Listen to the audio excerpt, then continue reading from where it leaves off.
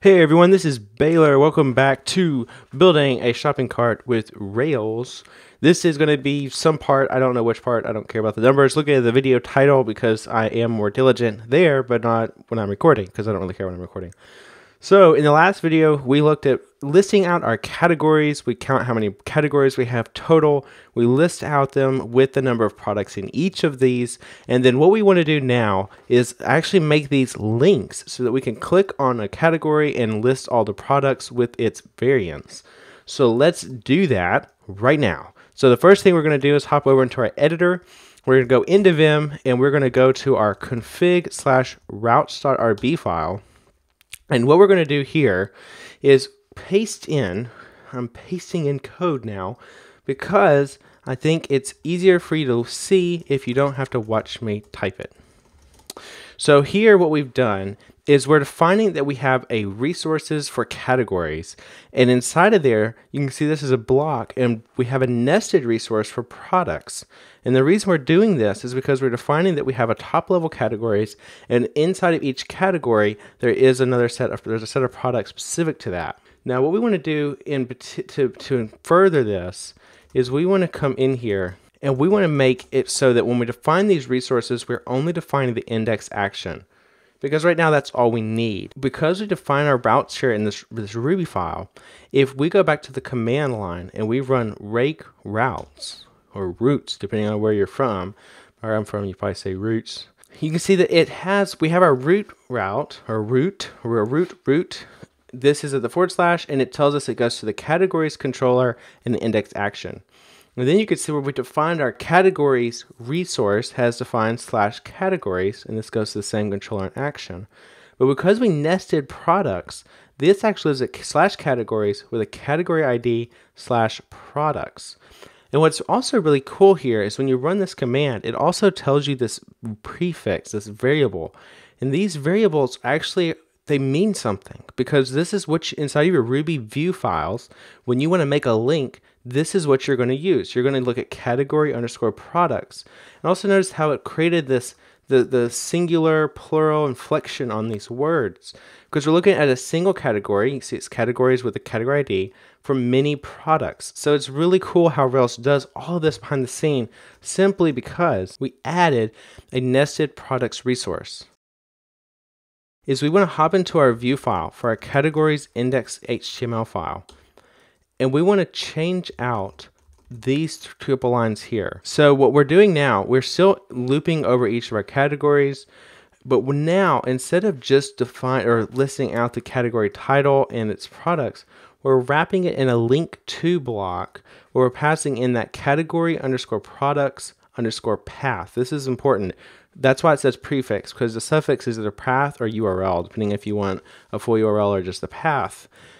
And what Rails is doing here is we're passing in category, just the object. And Rails knows that when we pass in an object like this, that it's going to call .id on it. And so if we go back and we refresh our view file, you can see now it's listed out all of these categories that are now links. And if Macintosh would get it right, there we go.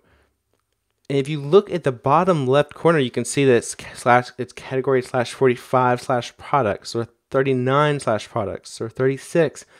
So Rails is actually putting in the ID where the category ID is in when we previewed those routes. But if we click on this, you can see it fails because it says we don't have a products controller. So let's go and define our products controller real quick. And so now we're in our products controller. You can see it's defined at app/controller/products controller. And what we want to do is put in our default controller. And so we define this with class products controller, it inherits our application controller. And we have our index action because that's what rake routes told us. And then what we want to do inside of here is define that we want to assign our category variable. And we said we find this category from our params category ID. Now this is really cool. And the reason we know we can access this, because when we did our rake routes, you can see it defined category products, categories, and it said :category ID. And that's where we get this from. And so when we run this, when we hit this route, Rails has already assigned this based on whatever is in the URL. In this case, it's 39. So once we find this category, then what we do is we define that we want to have our products come from category products, and then we're going ahead and including our variants because we're going to want to look at those, and then we order this by their title. Now when we refresh, Rails is not going to be happy because we haven't given it a view file. So our view file needs to live at app views products, then index.html.rb. And the view we're going to use is this one. And so I've gone ahead and just created this because there's a lot of typing here and it's not fun to watch it. What we're doing is we're creating kind of like a poor man's breadcrumbs where we say we have a link back to our categories. This goes to our root path.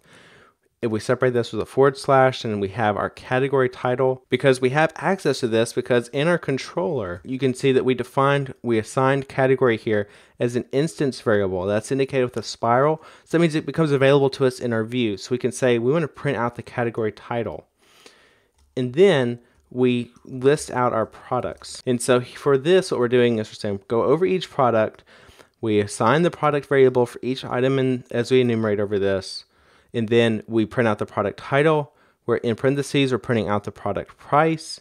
And then we create another nested unordered list. And this time we're going for our product variants. We're saying go over each of these and we're going to list out the variant title and the price as well. Very similar to what we did up here. And if we look back, you can see that we are going to make this efficient because we said we want to include our variants for each of these products as we're finding them. So if we refresh our page now, you can see we're saying we get categories, it's the baby category, and we have all of these cool products for our baby category. But the only thing, if we look at this, you notice the price, it's not formatted correctly. And Rails has got our backs covered here. So what we can do is if we go back to our view file, so what we're going to do is when we print out our product price, we want to also say we want to format this number to currency. And we'll do the same thing here for our variant price.